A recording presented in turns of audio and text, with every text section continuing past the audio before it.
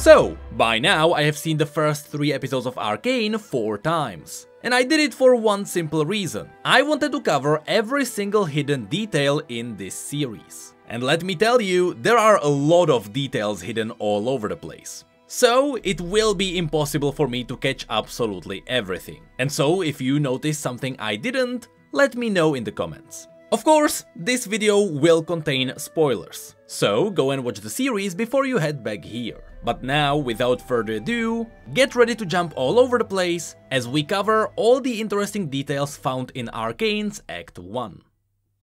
At the beginning, Jinx is singing about a dear friend across the river. This is the river Pilt, which is going right through the city, with Zone mainly occupying one side and Piltover the other. This is further hinted when the notes of this song start to play when the shot reveals Piltover. We then see a civil war. All we know is that one day the Zonites tried to march onto Piltover. Later we will see that this place got a memorial for these events. You can notice that young Vi wears a necklace with a gem. She does not wear it later on. During this civil war her parents died, but Jinx wasn't crying, revealing that either Jinx has some kind of other trauma, or because she didn't share the same feelings because Jinx and Vi are not blood-related sisters. Jinx said one day she would ride one of the airships. In the Get Jinxed music video, she shoots it down. Later, during the parkour section, of course there are cupcakes on the balcony. These cupcakes are the favorite snack of the Kiraman family, which is Caitlyn's family. That's why she's using cupcakes in her traps. It is revealed that the lab they break into belongs to Jace, and the reason why there were cupcakes there is because the Kiraman family were Jace's patrons. So even though he was in their workshop, it was still his lab. You can notice that there are magic runes drawn on the blackboard. That's because he was trying to figure out how magic works related to the hex crystals. Jinx mentions that the music box may be a real Valdiani, but we have no idea who that is. The horse she finds in Jace's lab is from Jinx's music video.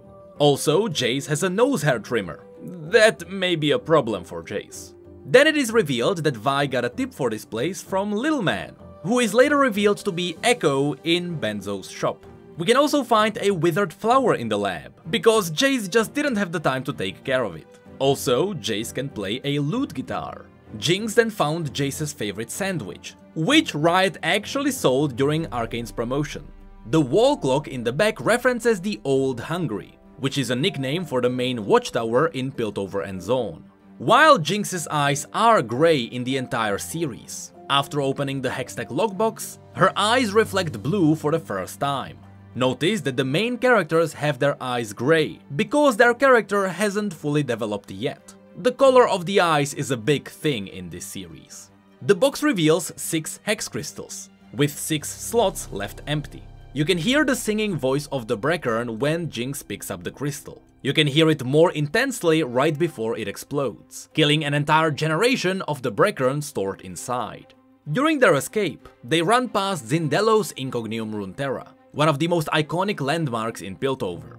After they get ambushed, in the docks you may notice a pentakill logo on the wall. It is covered with a puff cap. Next to it there is an Injured on an Airship poster, featuring Corporate Mundo. And between them there is an ad for the last drop. Jinx threw the hex crystals into the water, which coincidentally may be where Silco's base is. I wonder if those hex crystals will be discovered in the future.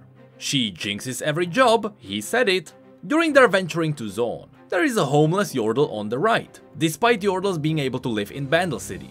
The guy on the left carries a greenhouse on his back. In Zone, people often build greenhouses to get some fresh air from the trees, but rarely are they mobile. We can also see some masked Ionians with hats. These may be related to a counselor later on, but they don't necessarily have to be. They seem massive here, but that's the perspective of the kids. In the background you can see that they are just as tall as normal humans.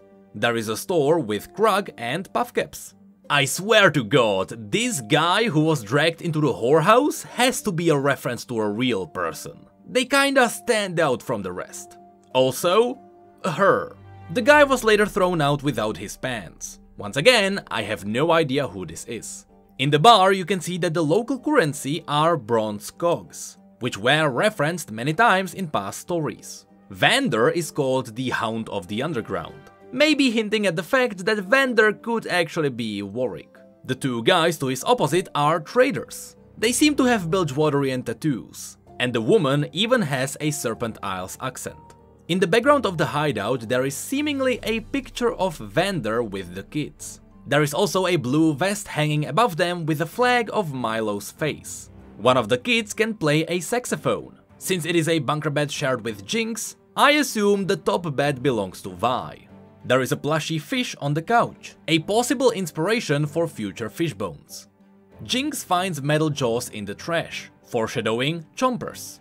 Benzo's shop has an insane amount of items in the background, so it is very easy to miss things here. But I noticed that there is Tryndamere's helmet above the entrance, Benzo is inspecting Heart of Gold, and there is a really cheap looking Rabadon's death cap. When mentioning that enemies can also be on their side, Vander touches his wrist. Later it is revealed that's where he got a cut from Silco during an earlier civil war. Echo's Ring Runner is parked in front of the shop. Little Man, or Echo, revealed he knew about the valuables in the lab because apparently a guy walked into the shop and bought all bunch of items with gold. So Echo followed him home. This means that Jace went shopping into Benzo's shop. The reason why the wardens wear masks is because the air in Zone is incredibly polluted. If you don't live in Zone, you are not used to it, and everything smells like a dumpster to you. In the back there is a suspicious owl-like mask, but also Liandry's Torment, and a mask that is very close to Akali's Blood Moon mask, definitely related to Ionia, but some people thought this was Jin's mask. Nope, that's definitely not the case. But right below them there is also the old remnant of the Ascended. In the next scene, Jinx said her inventions never work, and Vi replies, they will. This was the last time she mentioned it. Need I say more? I know it's not an Easter egg, but how does a pipe function as a telescope? The final scene of Vi and Jinx in this episode mimics their first scene. Silco's hideout has Bilgewaterian sea monsters outside, perhaps to keep people from looking for it. Looking at the creatures in the jars, yes, the purple chemicals may be related to the Void. Hilariously enough, the purple eye from the original trailer belongs to the rat. And yes, Twitch has purple eyes. Yes, the rat can be him.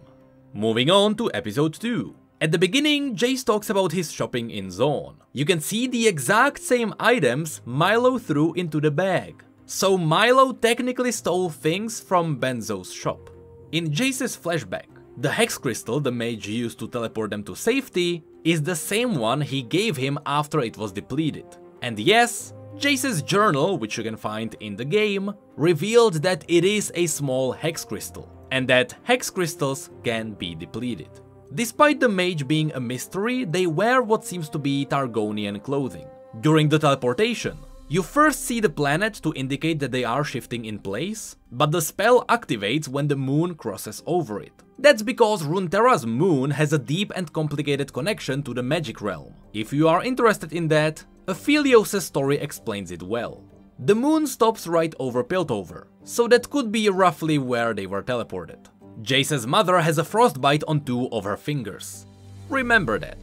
Later, Heimerdinger reveals that he is 307 years old. Not only did this reveal that during the early days people weren't afraid of Yordles, and so he didn't have to use glamour to hide, but also the Rune Wars happened more than 900 years ago, so he shouldn't be able to remember those events. However, we know that in Bandle City, which is the home of Yordles, time moves at a different pace. So it is possible for Heimerdinger to only be 307 years old, but also remember the Rune Wars at the same time. It's funny to see Vi punching Milo, even though he's not a bad guy. What a misdirection this was in the trailers. On the scoreboard, the only one who was able to compete with Vi was Clagger. They use Bilgewater themed guns because the entire game is themed around Bilgewater. The game seems to be powered up by Chemtech. The targets actually have numbers on them if you hit them.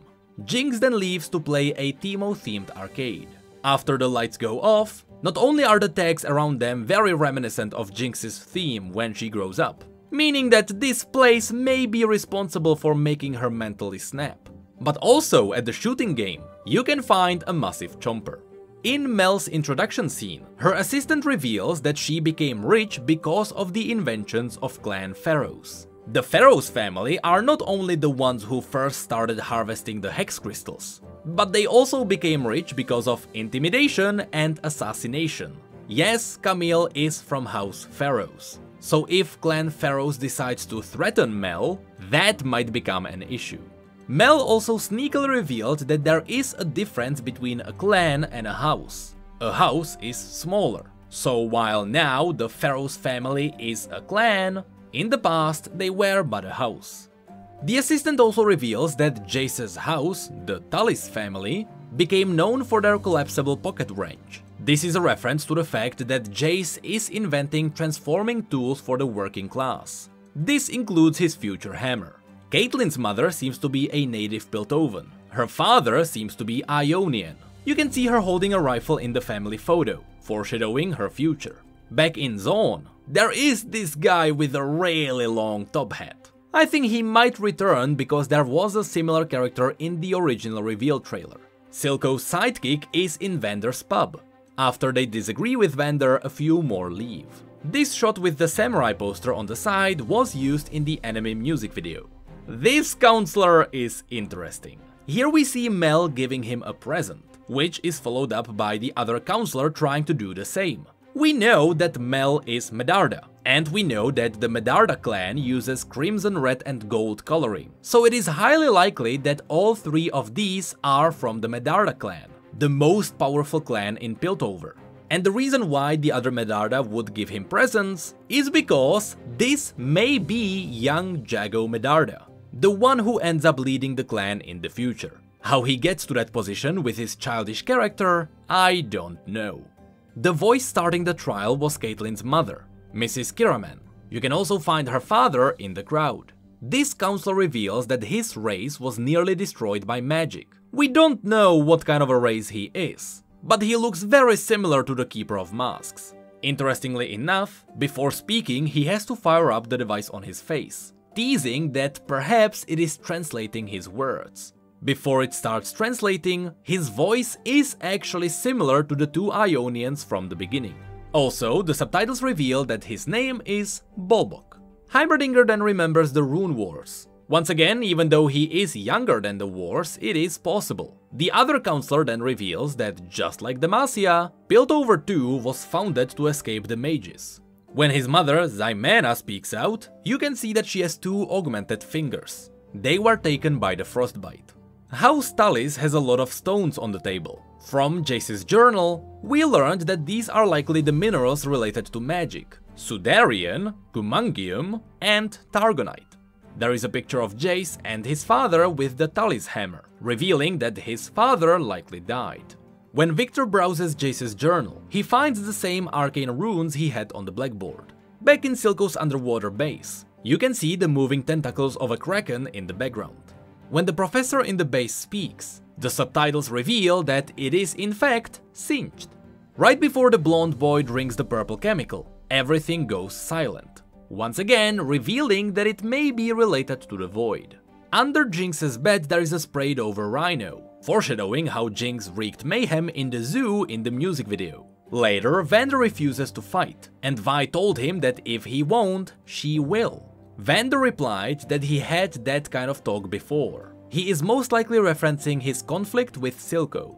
In Vi's final talk with Vander, they stand at a memorial, which was built on the bridge from the very beginning of the series. It was built in the memory of those events. When Vi looks at the memorial, you can hear the faint melody of the song about the River Pilt. Victor revealed that he was a poor cripple from the Undercity. This is interesting because in Jace's journal, he wanted to ask Victor about what house he came from. Well, Victor didn't come from a Piltovan house after all. The shot of Jinx sitting at the bar perfectly mimics the shot with the monkey in the music video. Vander was actually going to let Vi get captured, but after he saw how depressed Jinx was, he changed the plan. In the very last scene, there is an Avarosen shield behind Vi at Benzo's. And this takes us to episode 3. After the massacre, when Silco paid Marcus, he paid with gold cocks instead of the bronze ones. That's why they look different, they don't have the hole in the middle. Also, the cogs got tainted by blood, indicating that it is all blood money. Every time the blonde boy appears on camera, you can hear otherworldly voices, once again hinting void. Victor talks about not dampening the oscillators when dealing with Hextech. Jace references the exact same thing in his journal. Jace also suggests to crank it, foreshadowing Victor's future creation, Blitzcrank. The next scene in Zone seems to be sneakily preparing us for war. They are crafting numerous weapons, and they have an incredible amount of the purple chemicals ready. The purple chemicals are being pumped through a living, breathing organism. Once again, this has to be related to the Void.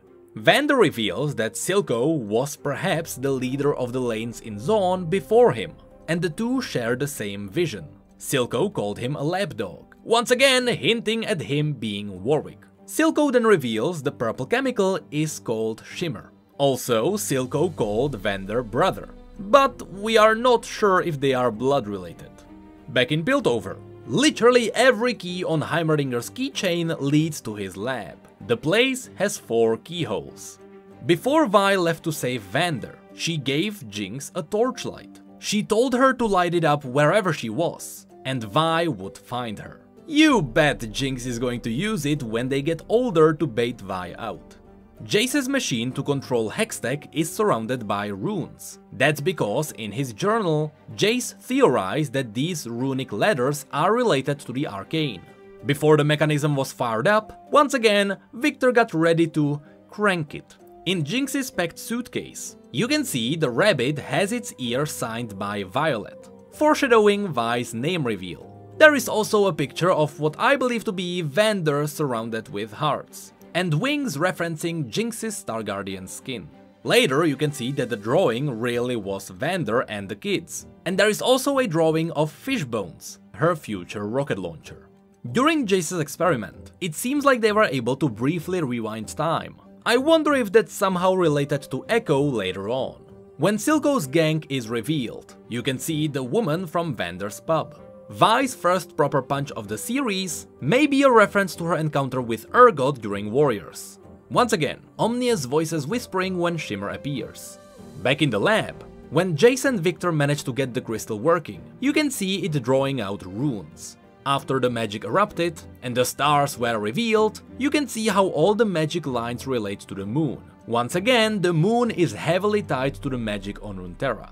But I don't think this was actually drawn by the crystal. I think it's a painting on the ceiling itself. And back in the finale, the monkey's head was nailed back in place because she ripped it off during her breakdown. Whenever Clagger is in frame, you can see the shot has a fuzzy filter over it. That's how Clagger saw the world through the goggles during those stressful times. Jinx got the idea to use her monkey as the detonator during her mental breakdown. Also, the in-game ward suddenly makes so much more sense. And finally, it worked. Just like Vi told her the last time. Which also means, yeah, those bits from the enemy music video were a pretty good misdirection. It's all lies. Before the explosion goes off, you can hear an insect-like sound. That's the breaker. During the explosion, you can see the woman that sacrificed herself for Silco lost her arm. The Shimmer supplies were destroyed. Singed's face got singed. But I don't think he's supposed to be wearing the bandages just yet. That should come after Warwick scars him. Despite everything going down the drain, Jinx is actually happy her invention worked. Before Marcus noticed the explosion in the distance, he was holding the blood money, thinking about his lost mentor. During that scene, you can perfectly hear the Breckern scream in the background. To fight, Vander ripped off the meat hooks that were hanging above him. In the flashbacks, Silco cut Vander's arm. Also, they are fighting in the waters, probably near the bridge where the Civil War happened. Remember this shot. Vander's growling is very similar to Warwick's. Also, he briefly howls. During his final scene, when affected by Shimmer, Vander's eye is purple. When he dies, it turns grey. Did you remember the shot? Vi's and Powder's encounter perfectly mimics Vander's and Silco's. Also, Vi called her a Jinx here. Vi checks her hand, remembering that Vander told her that bruised knuckles wasn't the way to solve her problems. Jinx calls her Violet, as was signed on the rabbit. When Silco returns, the woman is still alive, with burnt arm. And finally, god damn it Riot, you got me well. And that were all the details found in Act 1 of Arcane. As you can see, this show is full of it. It is insane. But again, I'm pretty sure there is more. It is really hard to notice everything. So if you found something I didn't, let me know below. And with that, let's take a break for 3 days. Before we get to do round 2 and we go back to this again,